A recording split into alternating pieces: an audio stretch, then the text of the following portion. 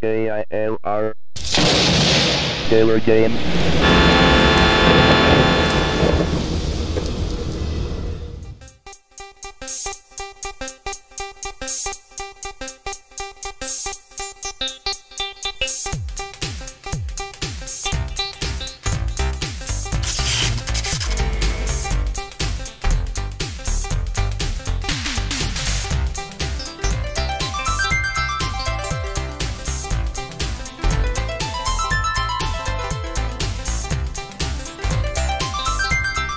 Hello gamers, simmers, and pilots. I am the Killer Gamer and welcome to the tour around the world. Well, kind of. With Microsoft Flight Simulator 2.0. And this is probably the episode that you guys have all been waiting for. And that is the use of Scenery Disk number 9. Now we've already used it the past couple of flights. Towards the end of the flight going to Bloomington, because surprisingly the Bloomington normal airport was not in the default scenery as it is on the Commodore 64 and the Amiga. It's not there. Yeah, and Flight Simulator 3. I don't know. I haven't gotten there that far yet. May not be under that one. I don't know. But we had to switch to Scenery Disk number 9 for that to show up, and then we flew to Champaign with Scenery Disk number 9. But Champaign is here on the default scenery. But where we're going now is out of the default area. We're going to Peoria, Illinois. And we'll go, and by the way, we took a few hours and we slept, so it's 5 in the morning. So we should start getting some sunrise here in a little bit. But I'll go ahead and pull up the map so we can go ahead and take a look at where we're going. So here it is, and Champaign is right down here. Okay, so the default area is typically about this much right there. That's the default area, except for Flight Simulator 2 with Microsoft. This Bloomington, the VOR is there, but the airport's not for whatever reason. But anyway, we're basically flying back in the direction of Bloomington, but we're going here to Peoria. I hear horns honking. So there is going to be a river here. Hopefully the sun will be up by that time and we'll be able to see the river. And that's pretty much it. This will be a bit of a longer flight because it was like 40 miles from Bloomington to Champaign, and well, it looks like it's going to be another 40 right after that. So we got a bit of a flight here ahead of us. But we'll try to make it interesting, try to have some fun. So let's go ahead and get our radios set up here. N1 is for Nav1. We're going to go ahead and set that to 115.2, which is Peoria. I don't know if that's going to come in just yet. It did. All right, there we go. 78.3 miles. V1 for our VOR1, OBS1. Nope, that was not the right key that I just hit. Plus minus. There we go.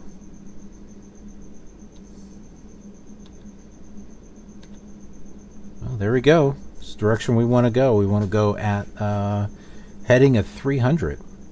We're pretty much facing in a direction that we want to go. Let's see. Hit D twice there to get our gyro compass matched up with the magnetic one.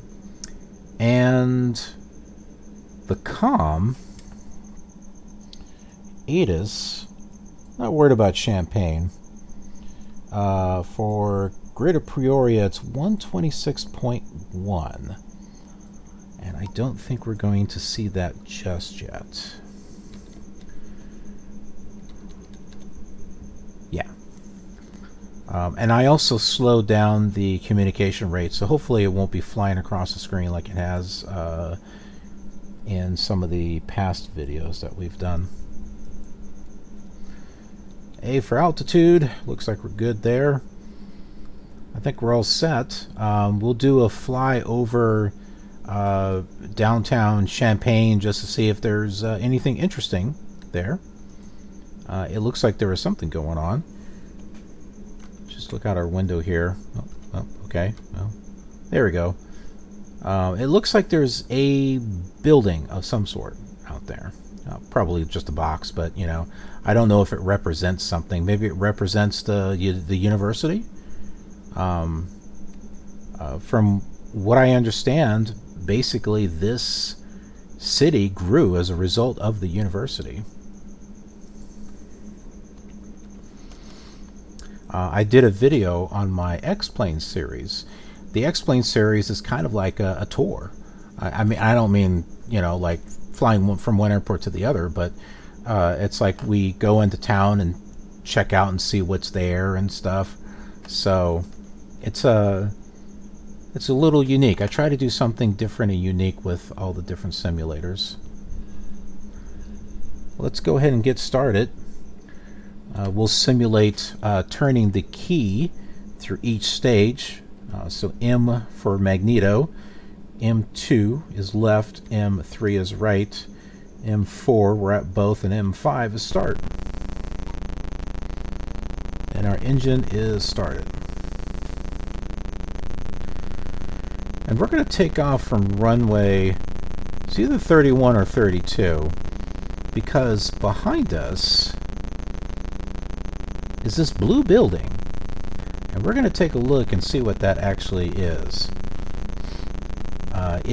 I know in the Commodore 64 it's like Navistar, Avistar, something like that. I don't think the building is there anymore.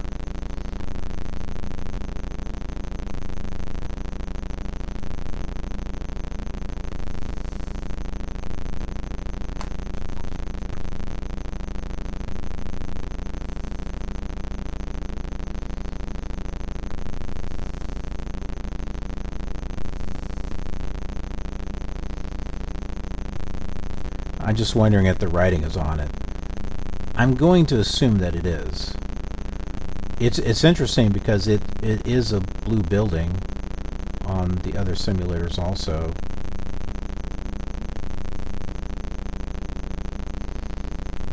It may still be there in real life. I could have sworn when I was on the later simulators I didn't see it.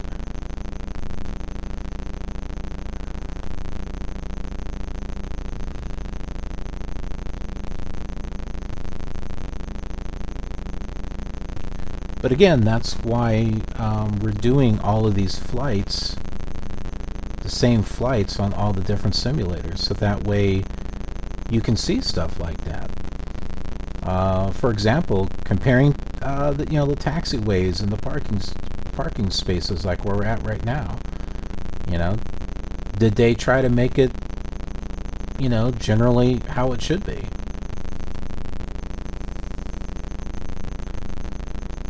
And I think in general, you know, they did a pretty decent job trying to get this to look like the Champaign airport. You know, minus all the buildings and details, but, you know, as far as the design goes.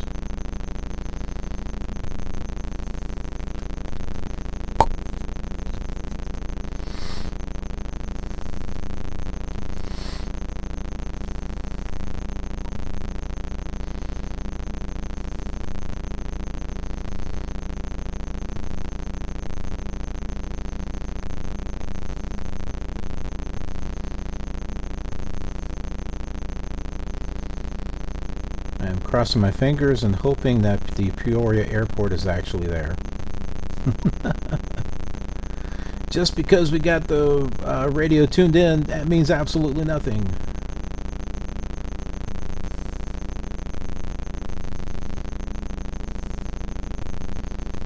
I don't see anything written on the building yet.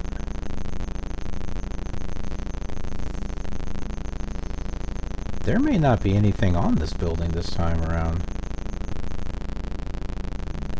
It's there on the Commodore 64, I can tell you that much. It's written in white. it's written in white, kind of goes like this, and it just has, I think it's like Navistar or something. But it doesn't look like it's on this one.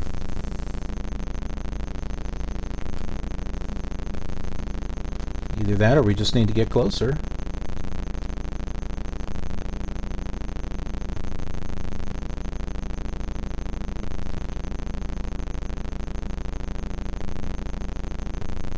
No.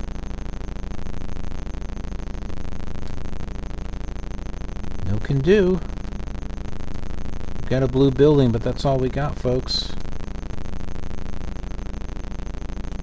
That's a bummer.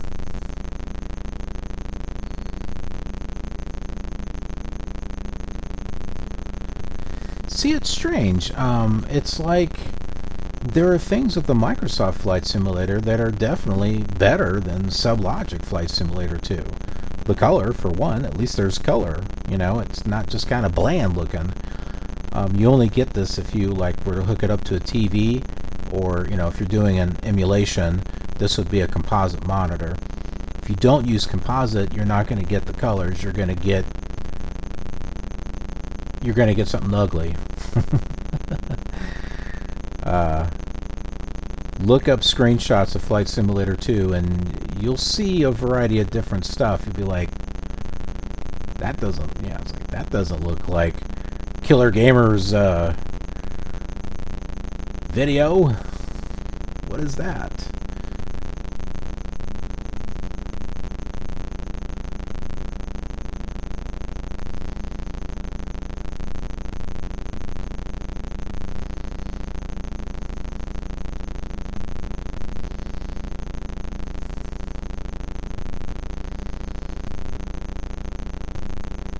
Well, I'm not at throttle 0, but yet we're not moving very fast.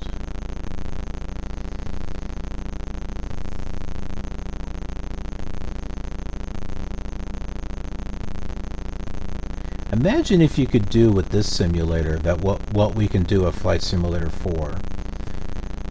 Meaning the recording your own air traffic and creating an adventure that'll play back voice files to give you the sense that there's air traffic control. And you could actually set it up to actually make use of your transponder. Wouldn't this just be a really cool thing to play around with?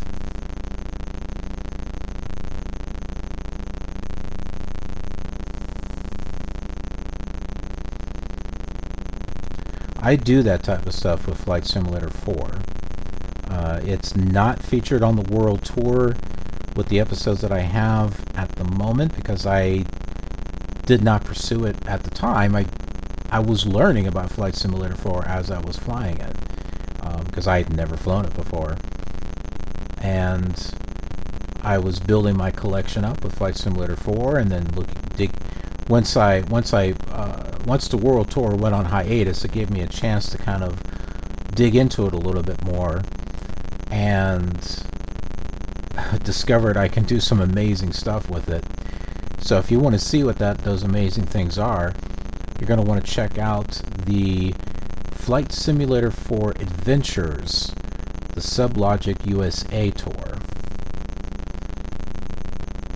It makes use of the SubLogic USA East and West scenery disks, or I should say package. This is not the same as scenery disks 1 through 6, 7, 9, 11, and 12 and stuff. This is different. For one, the individual ones, where there's supposed to be 12 scenery disks that cover the US. When I say supposed to, that means there isn't. There are sites that try to say, yep, the whole USA is covered from scenery disks 1 through 12. No, it's not. It's because scenery disks 8 and 10 are missing. They were never made. I challenge you to find them. You won't find them. I have been able to find pictures of the disc labels for the scenery discs other than 8 and 10. 8 and 10 were never made. I didn't have them when I had bought them for the Commodore 64.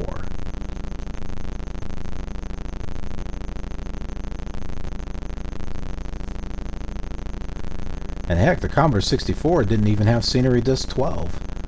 That one came out for the PC. And it came out for the Commodore Amiga.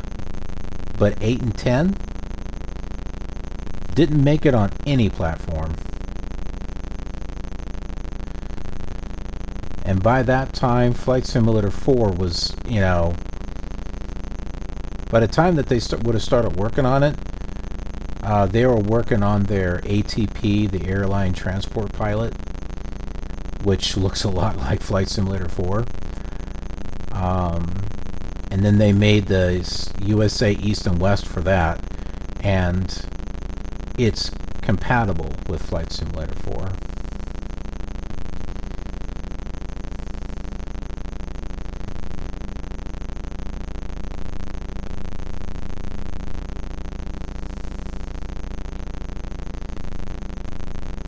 And I don't have any videos of that on the channel just yet, of ATP. But I will. I'd like to do a world tour on that. There may not be much of a point of doing one, because if it's airlines, it's going to be kind of difficult to fly some of these short hops that we've been doing between airports on an airline. But also, if I started using the SubLogic Scenery East and West, it's all gonna look the same as what was already done. Well, kind of. For Flight Simulator 4, I hadn't been using USA East and West yet. So this is runway 32, not 31. So the SubLogic map that we were looking at the last episode that was saying it was runway 31 was incorrect. The ATIS was correct. It is runway 32.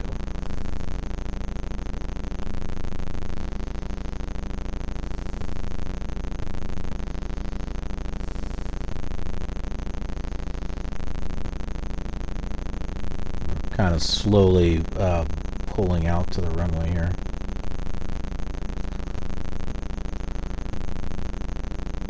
But I think right here we're good. So let's go ahead and F3 our throttle. Nice and easy as it goes up. We'll use our rudder here, stay on the runway.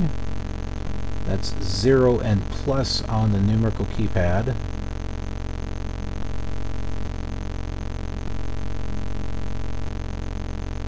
And up we go.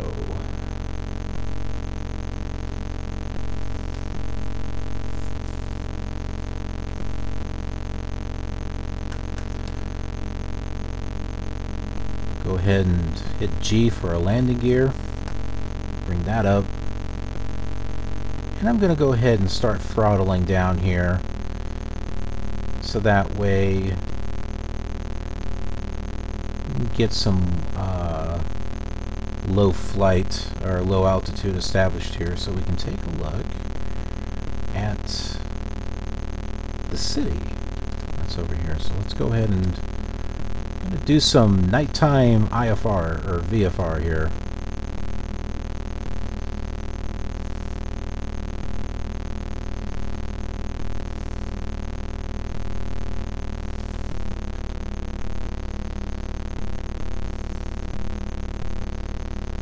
I don't want to be too high up. I want to see what we got over here.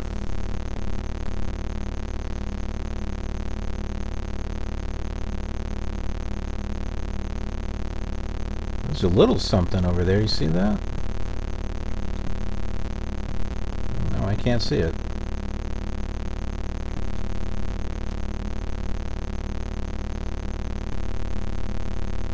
We were passing it. It was right over to the left.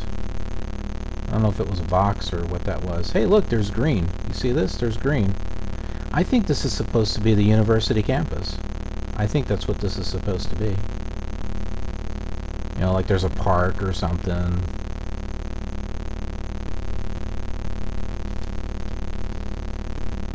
Looking at our radar here and zooming out. Oh, I don't see the white thing there at all.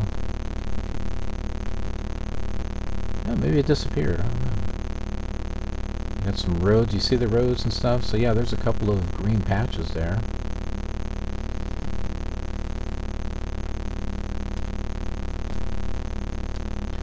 And once we get going to Peoria, I mean, we got some time, so I can pull up a satellite view of Champaign, and we'll compare that to what we were seeing here.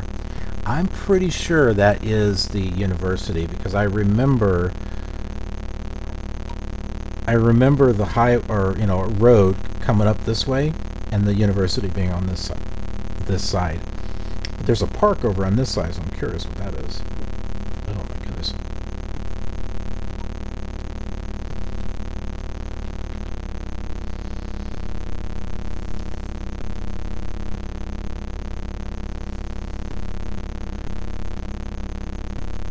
I don't know if those buildings are in any kind of shape. This one looks like a dome or something right there.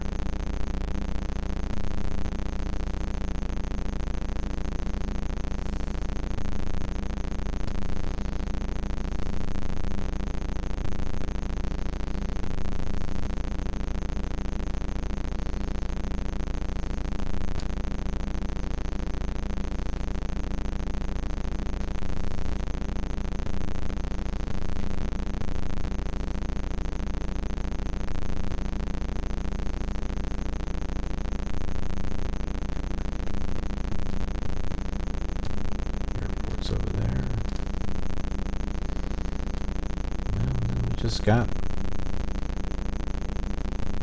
green grass or something there. Alright, let's go ahead and turn back towards Peoria. 300. We'll be off course just a tad bit, but it's okay. Bring our power back up.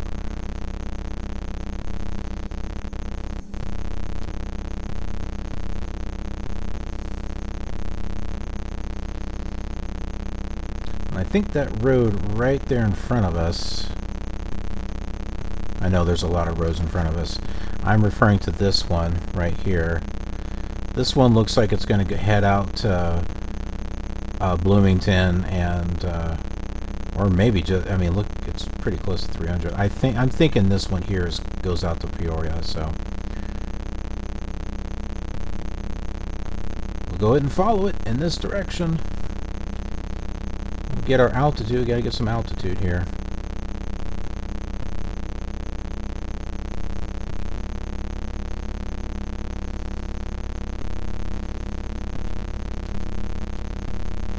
There's the buildings.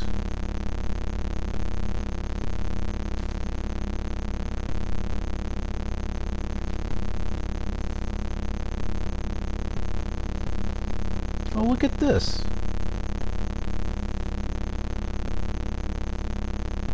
I think this is like a freeway with an exit. Like the little exits or something. That's what that looks like.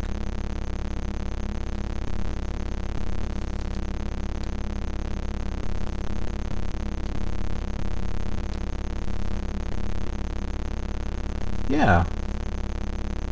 I mean, that's an interstate. That's a freeway. And these are like the little... that's cute. Little exits off the freeway that take you into... Cool. You can see the, well, you can't really see anything there, but you know.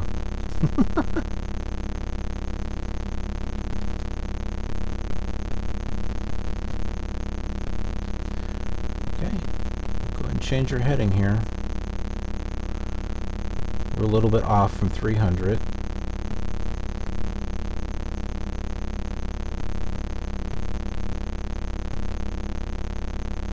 Right about there, 290. That'll do it.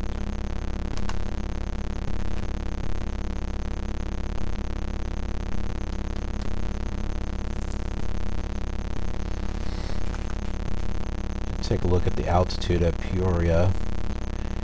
Let's see, I may have already done that. No, I didn't. 659 is the altitude.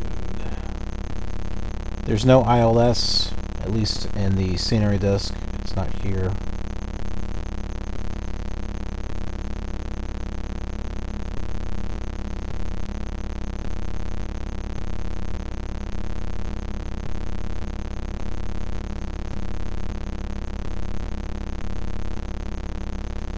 Get us leveled off here and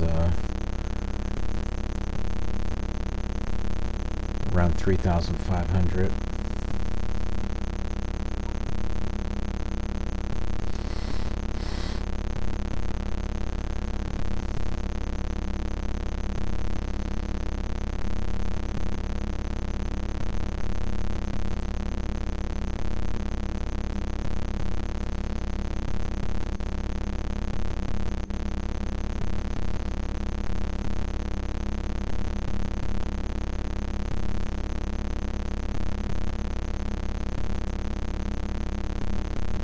Oh my dang. Okay, I'm going to go ahead and show this to you. We're still climbing, but it's okay. It's a modest climb. I don't think we're going to go out of control here. So I pulled up Google Map of Champaign, and here is the airport right here. You can kind of see the taxiways and how it was kind of similar. You had that little angle there. That blue building was somewhere around here, but I don't think, like I said, I don't think it's there anymore. But remember that road that we were talking about? That roadway? It was coming in through here and it's coming into town. And sure enough, the two buildings that we saw on this side was the university. That green patch, I think, is this right here. So I guess they got the Champaign Country Club in there. And there was another piece of green grass. It could have been this, or it could have been something like that. But that was it. But then remember that interstate that we looked at? Here's the interstate, and it had the exit. There's one of them. There's the other. It didn't have the clover leaf, but it did have the little diamond shape. Maybe it had a diamond. No, I don't think they could do the clover leaf at that time. But still, that's cool. That's cool that they have that in there. And what is it? I think it's 72 that we saw, and I think that's the one we're following. And 72 kind of goes around, goes by Decatur. Oh, that goes to Springfield. That's not the direction we want to go. Alright, so the 74 is what comes up here to Bloomington. Normal is north of that. And then there's Peoria right here.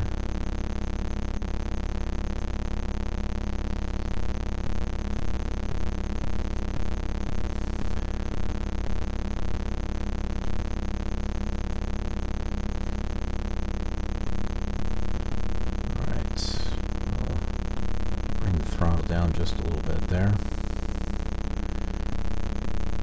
See if we can get ourselves evened out here. I'm not sure why our speed is like 80. Why is that?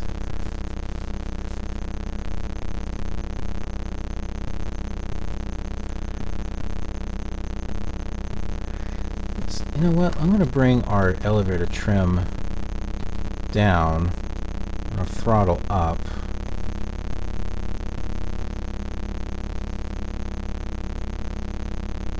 I remember that we were using the elevator trim when we were making our descent, so now I know, yeah, we should be centering that before takeoff, but on the old simulator, Unless it's wildly out of place, I don't worry about it too much. On the newest simulators, on the other hand, though, I do.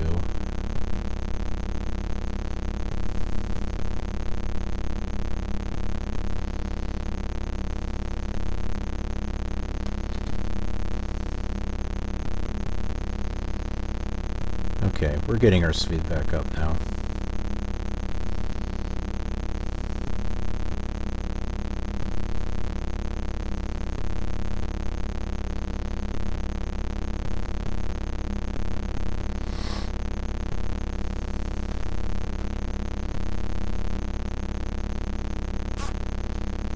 There's Champaign. So that roadway there, that one goes out to Springfield. And then this other one right over here to the left, kind of follow along on the side there. I'm not sure what that is. It's probably a small town of some sort. That's the one that we are following. This should be taking us to Bloomington, and then after that it should take us to Peoria.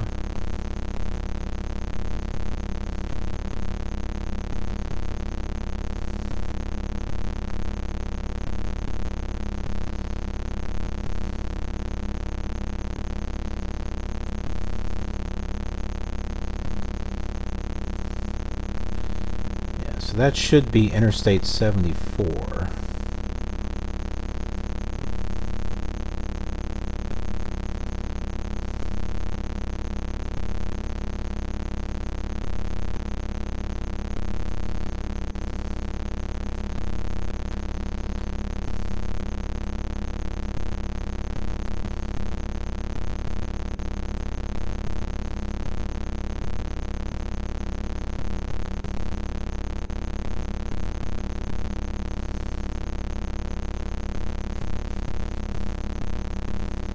Looks like we level off. Okay, I'm going to pull up Google Maps again here.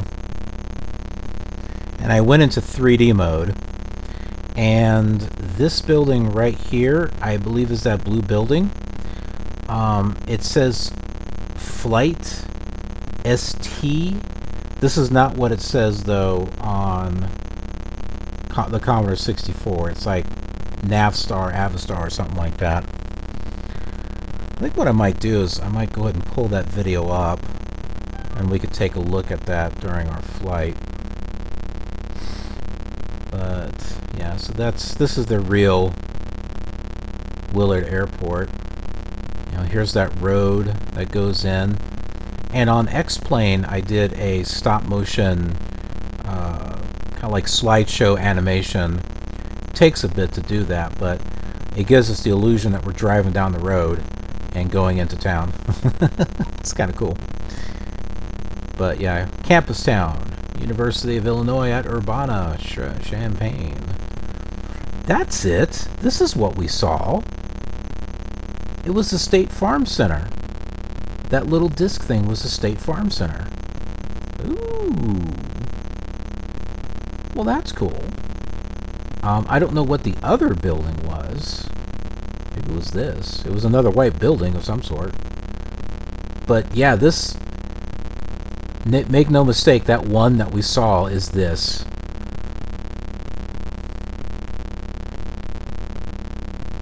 I've read it. This is a really good college, the University of Illinois.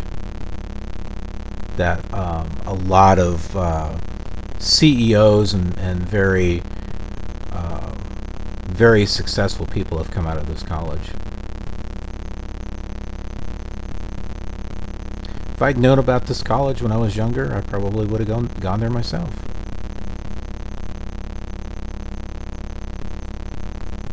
Have any of you gone to that college?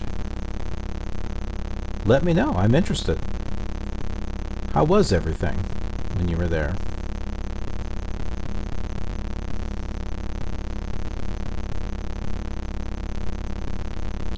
And I think they have a job placement stuff.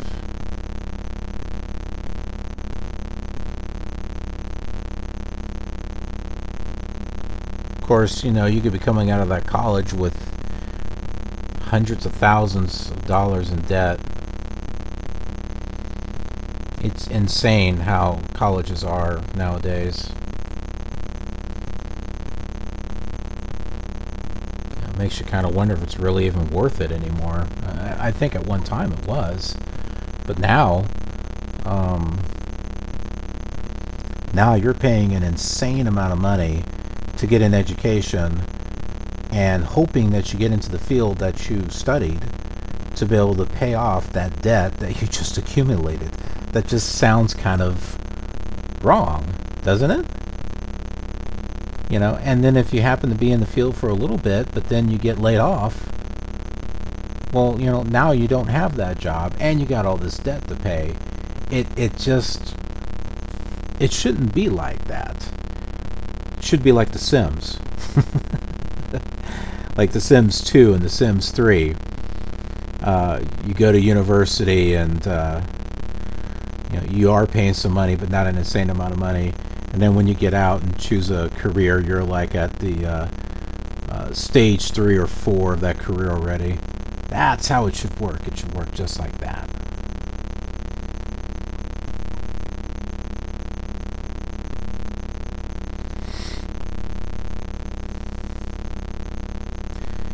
At this time, University hasn't come out for Sims 4 yet. The Magic expansion, I believe, is out now. I was reading Lazy Game Reviewers' tweet on Twitter. He was saying that he thinks that the Magic expansion, or I think this is actually a game pack, could very well be a template for the University expansion, because you've got these magic schools and you're learning spells and there's a whole new location, and all that could translate into different schools of the university and things. And he's a smart guy, and I wouldn't be surprised if he's right. So we got about 57 miles to go, and I'm willing to bet that is Bloomington right off to the right there.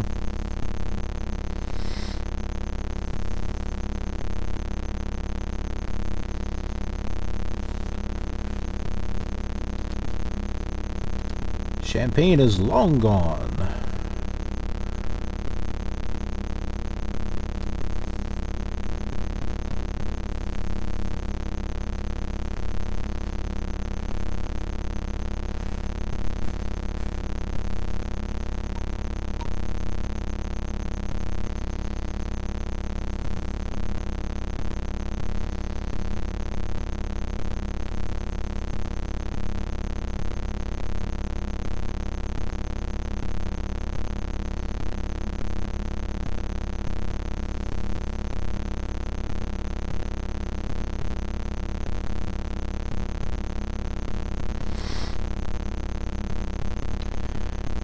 Okay, let's see.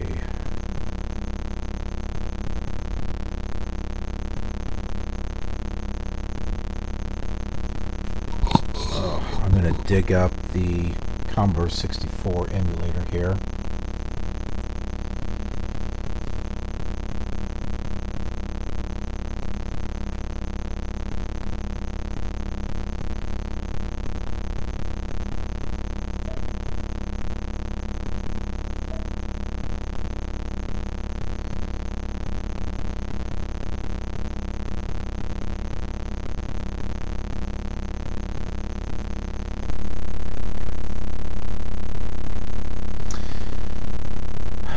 Okay, I have...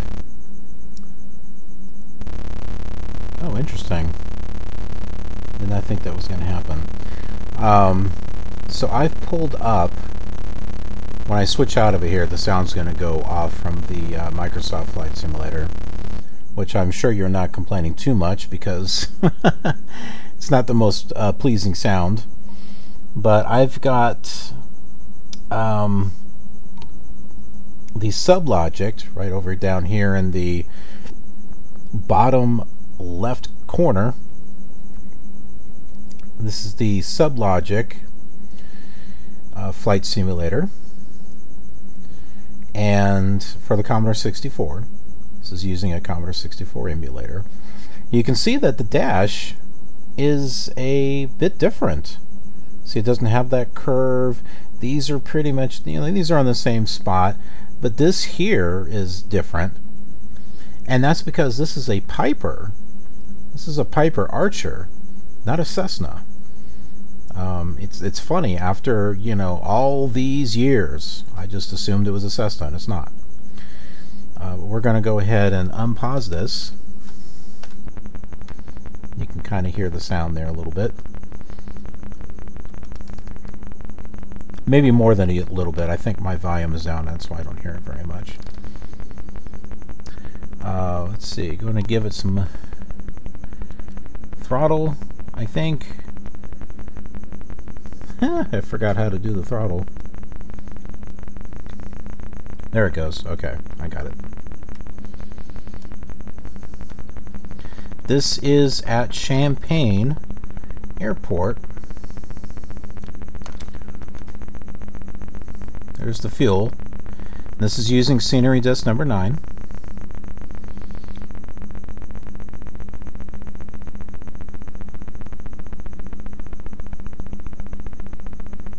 Okay, where I was going to go to the... Whoa! Going a little too fast here.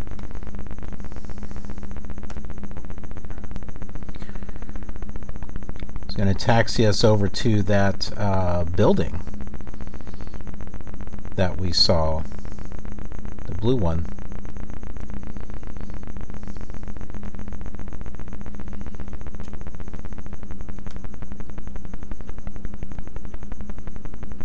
Let's see.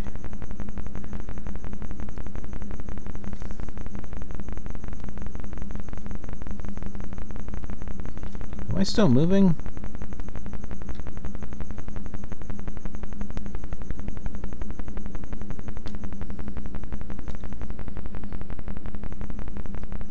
I'm trying to remember how to zoom in and zoom out of the map. That's not it.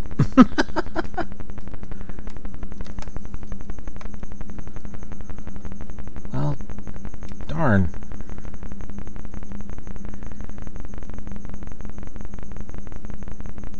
And this is annoying because I was playing the Commodore 64 versions not too long ago, and I've already forgotten. I thought it was plus or minus, but when I was trying that, it wound up resetting.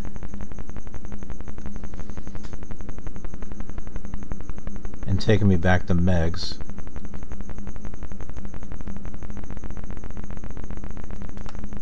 We'll just turn ourselves around here.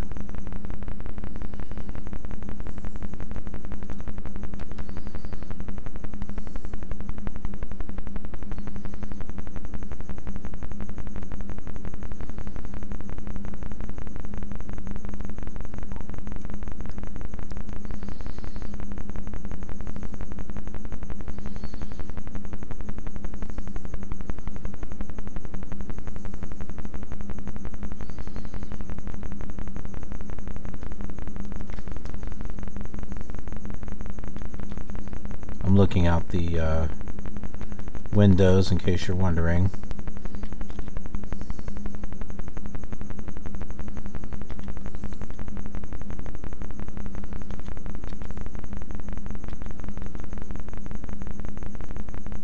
Maybe this one didn't have it. Maybe it was the Amiga. I'm pretty sure the Amiga. I could have sworn the Commodore 64 had it. No, I'm pretty sure it had it.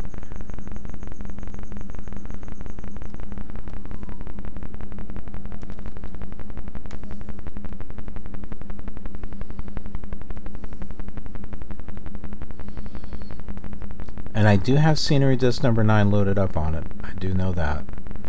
I double checked it.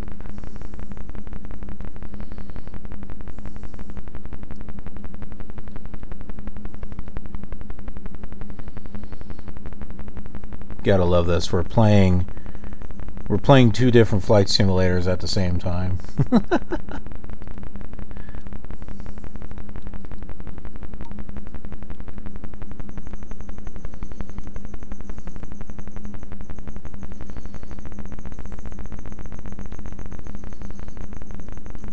Maybe we could have a flight simulator challenge where we're sitting there flying like 3 different ones or something.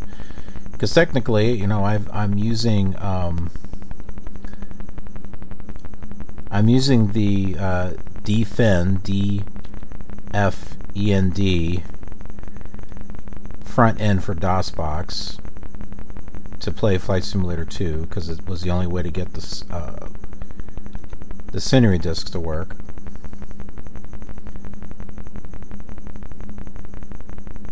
And then we could open up the Commodore 64, the Amiga, 2 different emulators, and then another DOS box to have like Flight Simulator 3 or 4 on there.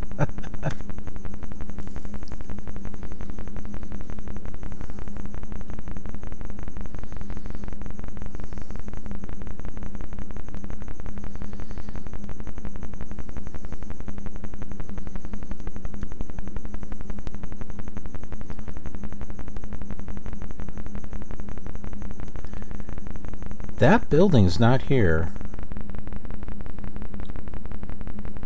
Huh. Either that or it's back this direction. Oh, look, the sun's coming up.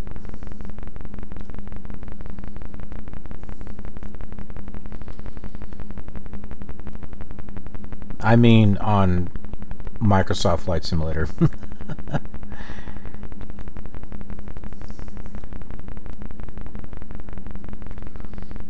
It does look like there's a blue building over here, though. Right there. Right here.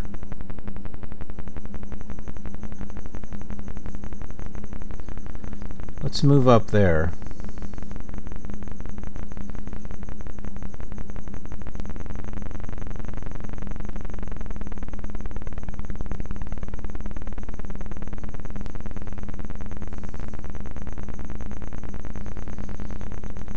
It's like it's hard to see because it's like the same color as the sky.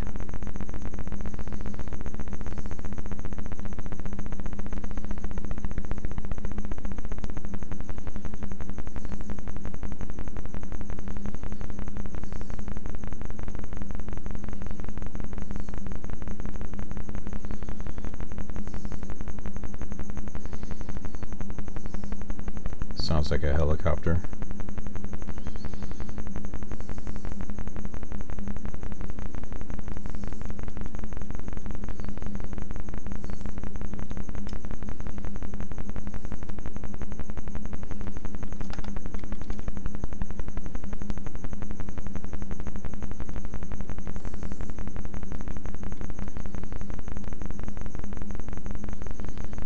I think that's it. I think that's the building, but it doesn't have any writing on it either. That's hard to see though, because it blends in right with that. If I go ahead and let's change the time. Notice how this is the same, very close to the same. Make that 2.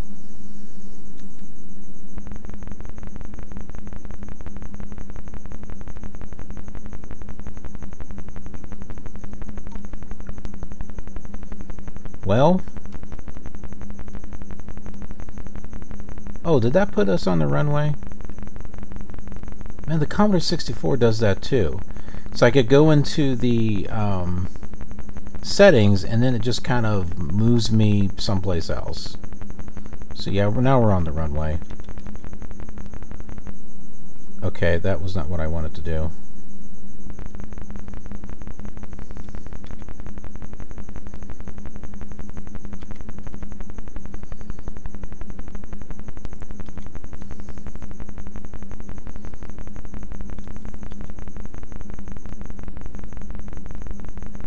I'm not even sure which runway we're on. There's the building. So yeah, so that blue building is here, but I don't think there was any writing on it either.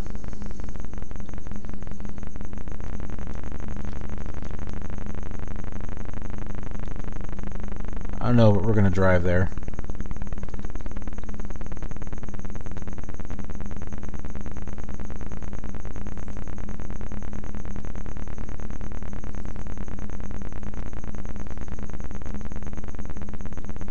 This is our building. It has nothing on it.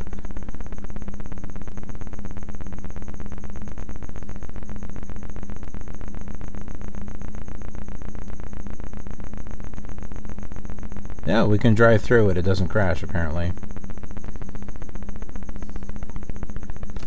Okay, well. So it's there. It just doesn't have what it's called.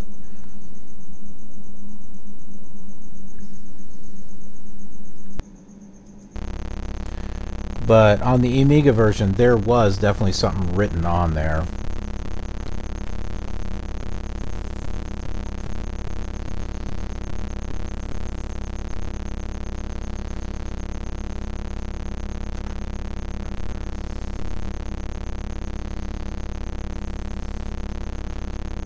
Look at this.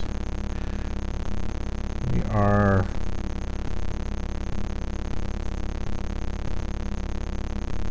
right at 300 there. Do you see that? It's centered.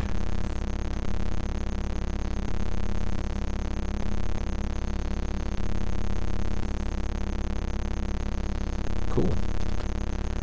We are going directly to Peoria now.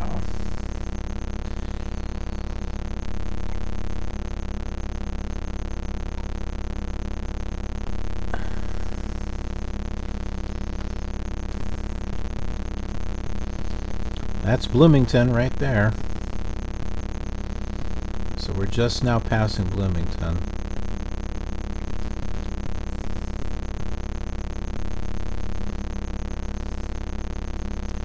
Got about 25 more minutes until daylight, and I think we will probably land before then.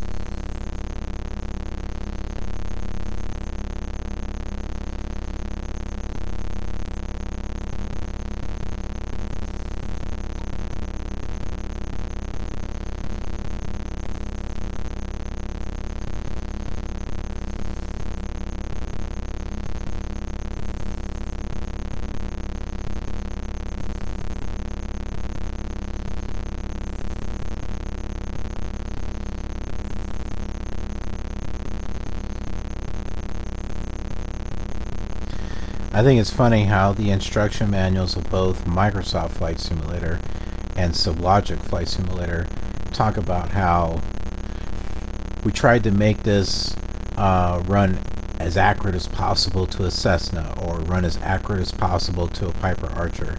And quite frankly, both of them play like almost alike. I mean, if you can play this one, you can play the Commodore 64 version. If you can play the Commodore 64 version, you can play this one. You have to just get used to different keys, because the Commodore 64 did not have a numerical keypad.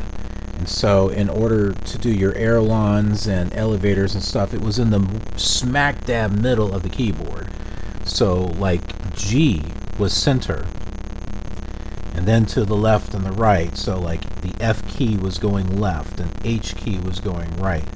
T was going down and B was going up, and your elevator trims, you know, were, just think of your numerical keypad but put it smack in the middle of a regular keyboard, and you know, basically the G key is your 5 key, and then look around that G key and you can see what the other what the other ones would have been.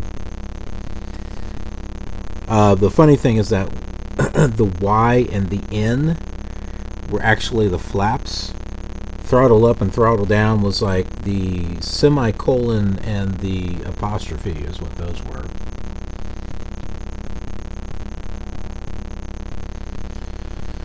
But yeah, I mean, once you get that out of the way, you can actually fly either one.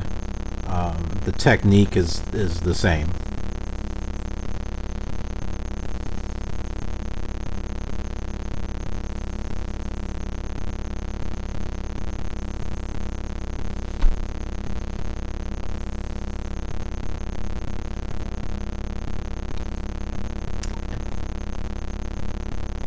Consider A key here. Okay. Just want to make sure the altimeter doesn't, you know, like change on us or something.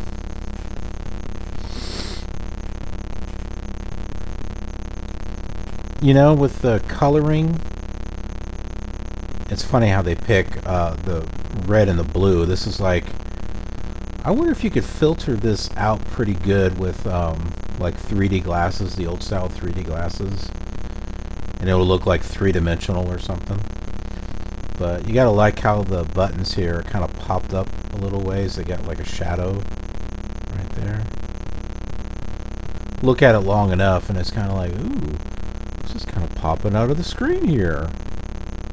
Yeah, this is pretty realistic.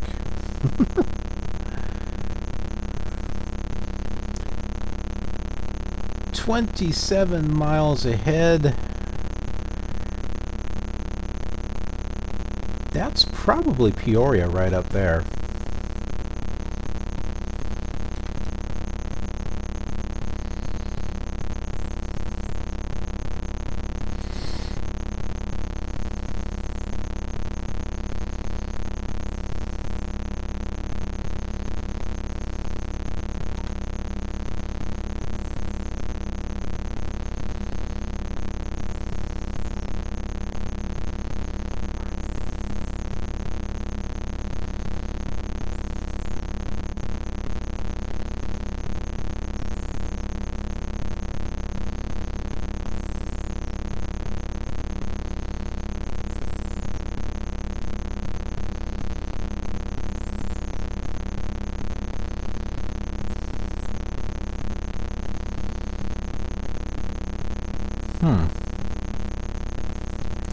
If you remember when we were flying, when we left Champaign, we saw like some square block or something. We're like, oh, don't know what that is.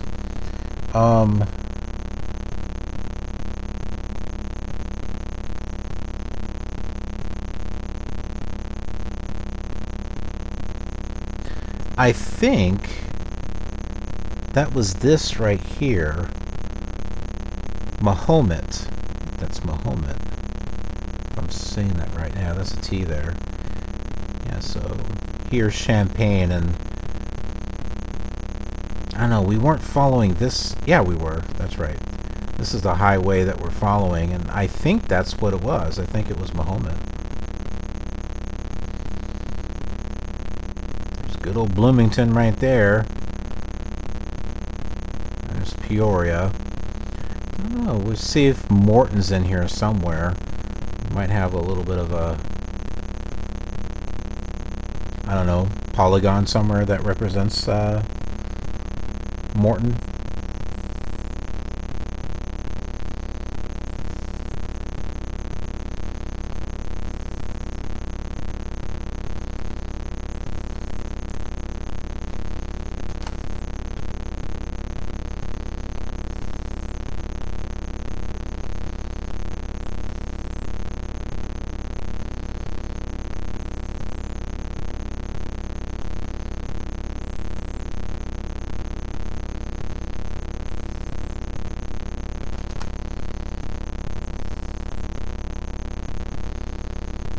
There's the river.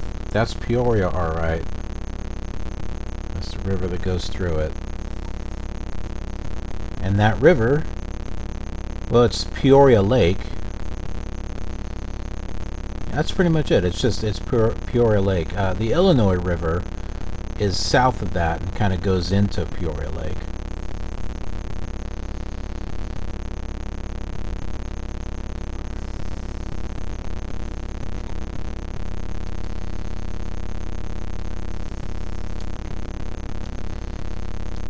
much behind us anymore.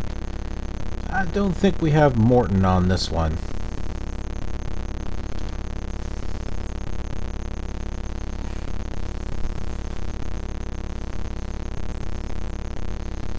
Yeah, look at that. Now we're beginning to see the Illinois River over there to the left.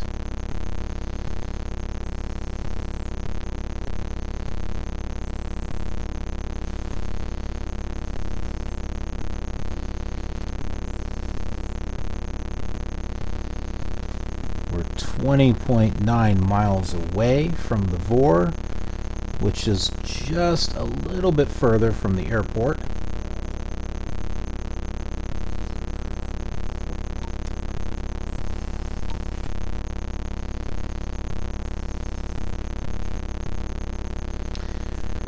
We should have some ADAS by now. I think I need to move it up and then back down again. Okay, maybe not. 126.10, that should be correct.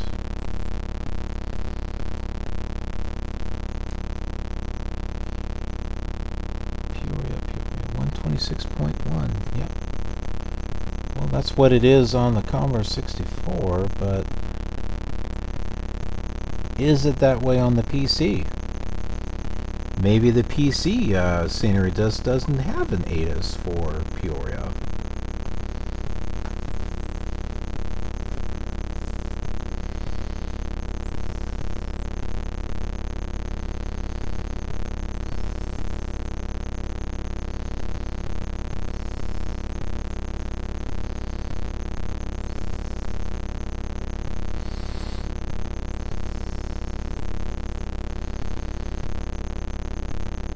This is actually cool to see. I've seen this on the other simulators, and it's just kind of cool seeing this on Flight Simulator 2.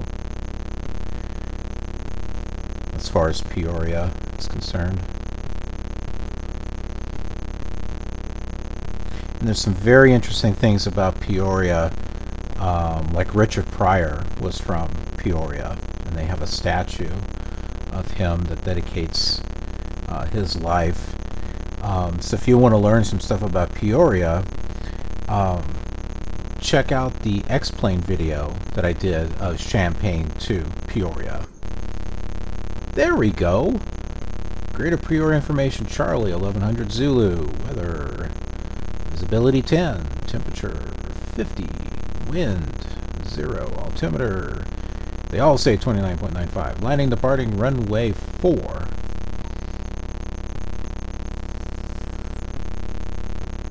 Charlie! Hey, and there's our airport. We can see it.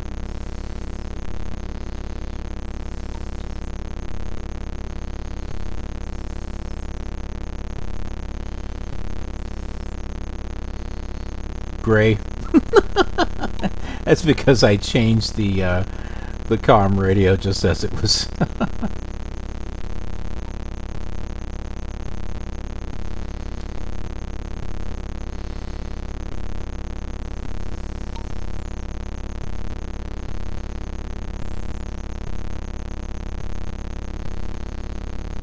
Well, we landed on runway 4 with the other simulator, so we'll do the same thing here.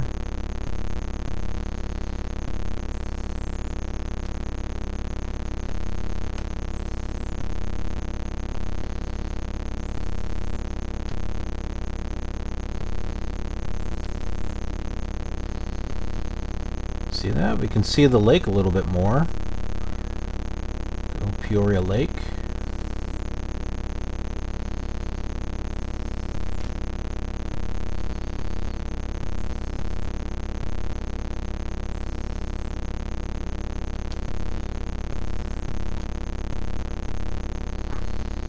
I tell you, I was thinking of Han Solo here for a moment, where he's like, it may not look like much, but she's got it where it counts, kid.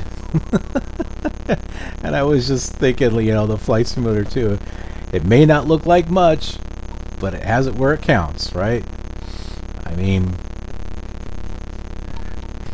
the airport, or the cities, I mean, you can fly from the city in city, you know, it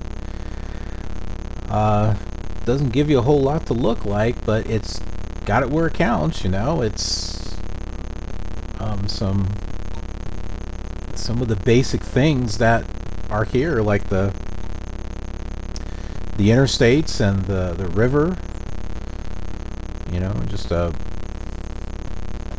gray area for the city. It's all there. 13 miles away. I think we need to start our descent and get our landing gear down.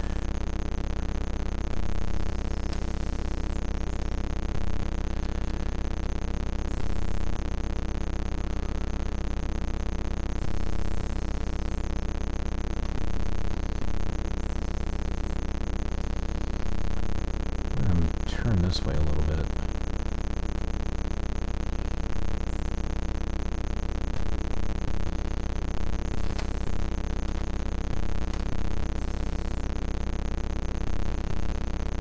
Take a look at the lake there.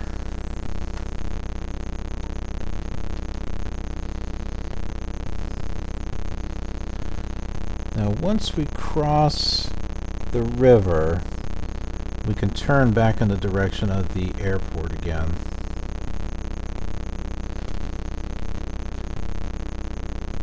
Okay, see this right here, I think is runway 4. So that's the one we're going to be landing on, right over here, going that way.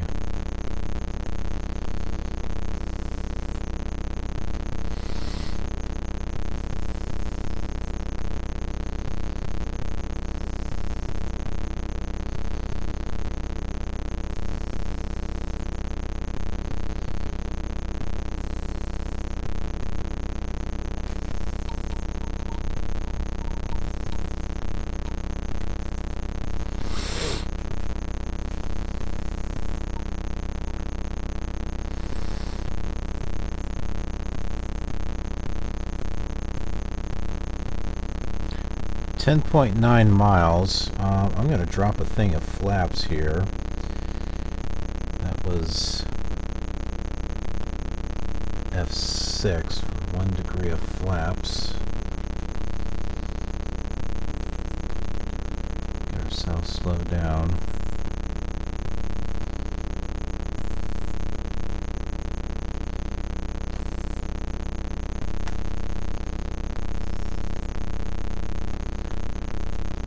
Can use my elevator trim as well.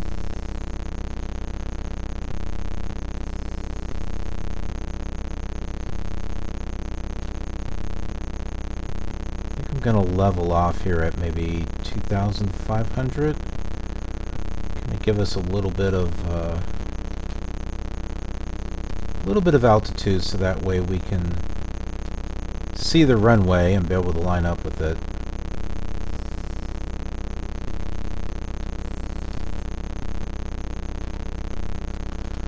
You can get a good look at the Illinois River there. Pretty cool, huh? There's the lake.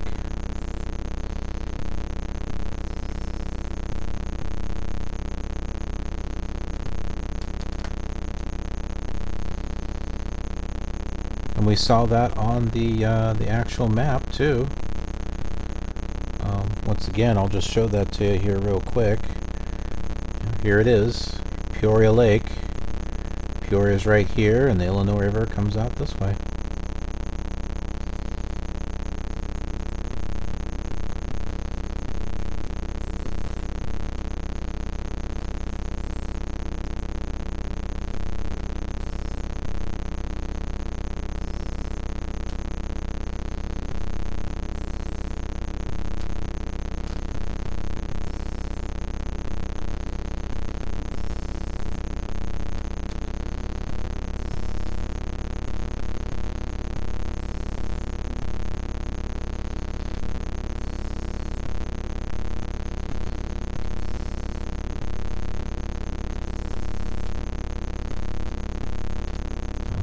Quite there yet as far as turning.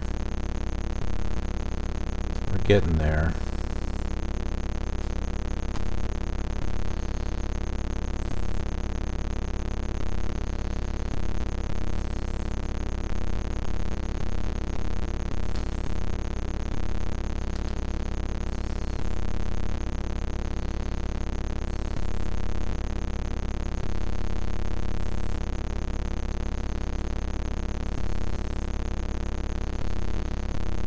airport seems pretty close, though. So we can go ahead and use our map here and just take a look. There we go. Yeah, so I think we can probably start turning here pretty soon. But yeah, if you wanted to zoom out and take a look, oops, can't see nothing there. So yeah, just like on the map, on the actual map, you can see Peoria.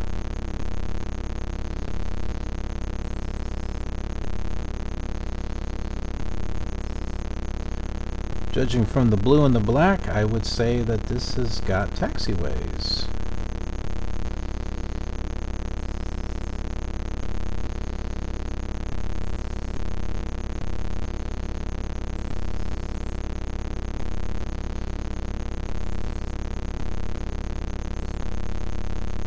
And I'd say we're pretty close to the airport also.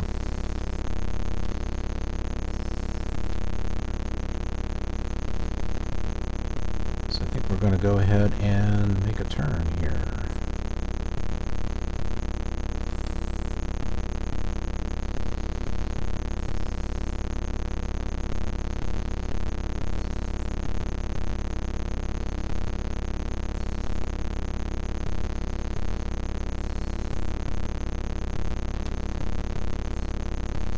Yeah, it's coming around.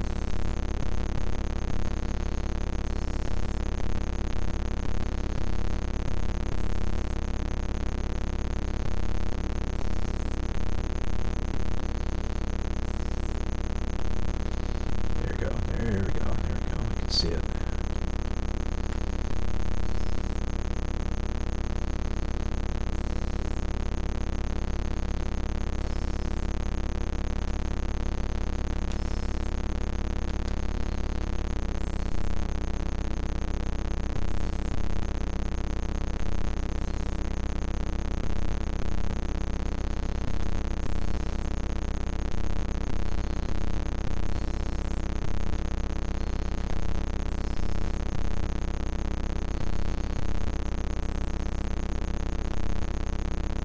It might be a little bit quiet here, but I'm also concentrating.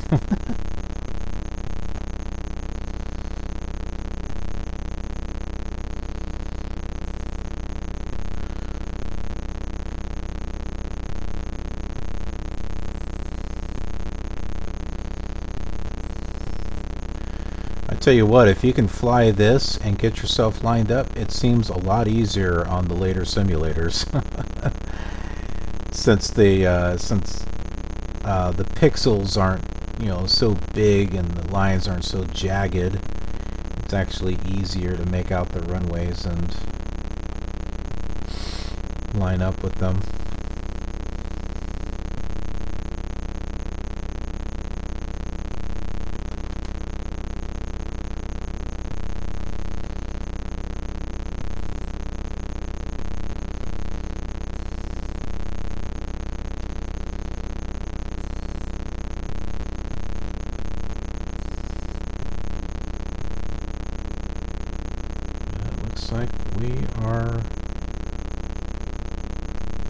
Looks like we're there. Looks like we are lined up.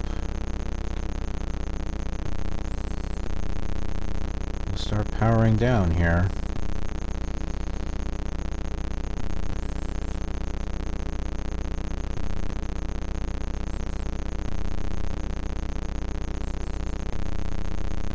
Use our rudder here to move over to the right.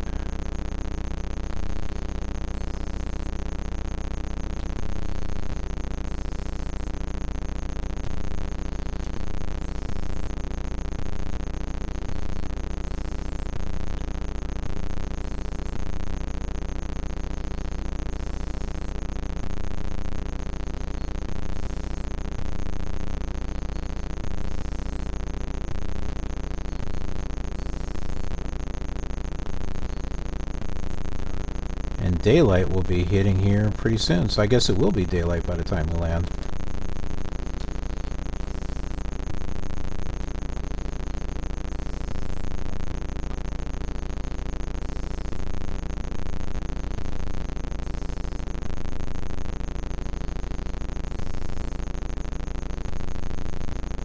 There it is, runway 4. Just make out the 4 there. There it is, you can see it.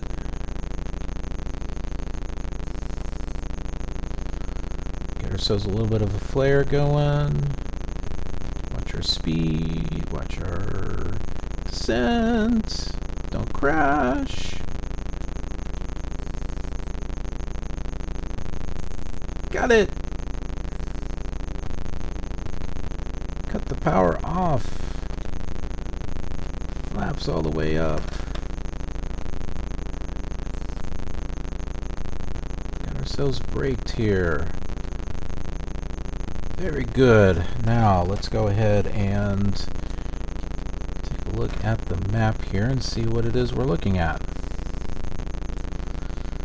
Oh, we got fuel right over there to the left of us. So we'll go ahead and turn around, head on that ramp, and head right over there.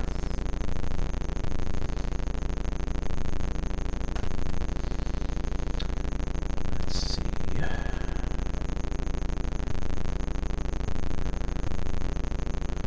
There it is. Daytime.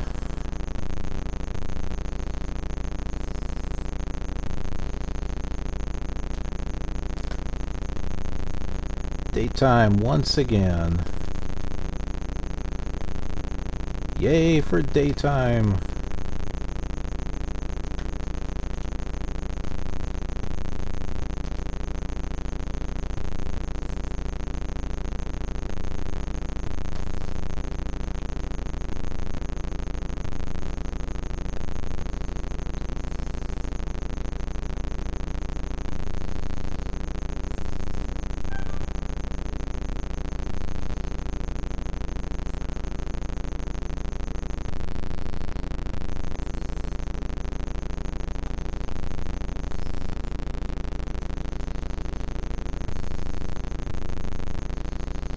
There's the fuel box. Oh, what is this in green?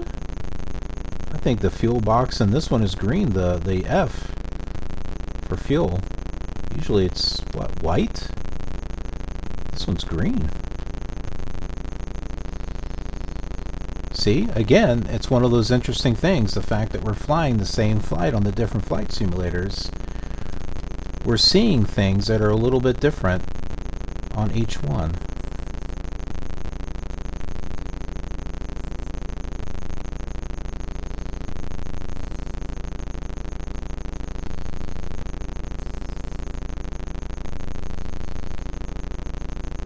I do think I'm having more fun with the Microsoft Flight Simulator than I am the Commodore 64 one. But we are going to get to some areas where the airports aren't on this scenery disk when they were on the Commodore 64, so that's going to be a little annoying.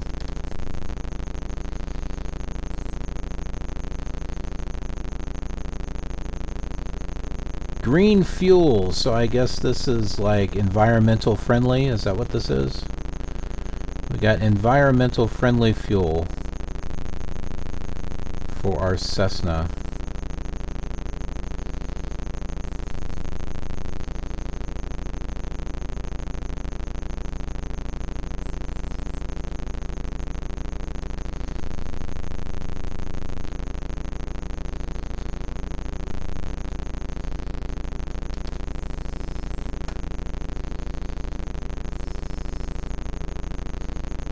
All filled up. Go and power things off. Magneto's M1. That shuts everything off. So, you know, I don't know why this wasn't blatantly obvious to me, but on the Commodore 64, there's no landing gear. I don't think there's a landing gear. I like keep wanting there to be landing gear, but I don't think there is. But there's definitely landing gear on this one, on the Cessna. And I just remember when I had the ability to raise the landing gear, I'm like, oh, this is cool. But yeah, it's definitely here on this one. Yeah, I don't think it's on the Commodore 64 one. You think I'd have this memorized by now with as much as I've been playing it, but anyway, we're here at Peoria, Illinois, using Scenery Disk number 9. So the fun will continue as we continue to fly in this area of the Scenery Disk. If you want a preview of things to come, just check out the other simulators and the world tour with them, and you'll know exactly where we'll be going. There will be a point, though, where some of those airports aren't going to exist, but we'll talk about that when we get up there. Until then, be sure to like and subscribe and hit the notification bell so that way you will know when a new video is uploaded to this channel. There's all kinds of videos that I work on, not just Flight Simulator. Most of them are Flight Simulator, but I work on other stuff too. So thanks for joining me, and I will see you on the next leg of our journey.